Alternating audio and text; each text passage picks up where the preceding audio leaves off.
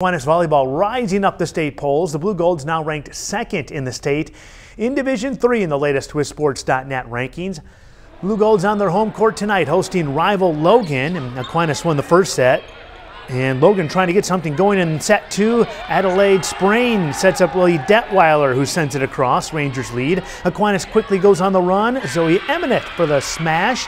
And the Blugolds with 3 straight points. They continue their run. Lauren Von Ruden sets up Addie 4 for one of her 16 kills. It's 11-4 Blugolds. And then they would close it out. 4 again, climbing the imaginary ladder to hammer it down like a 10 peg. Aquinas wins in 3 straight to go to 3-1 in the MVC.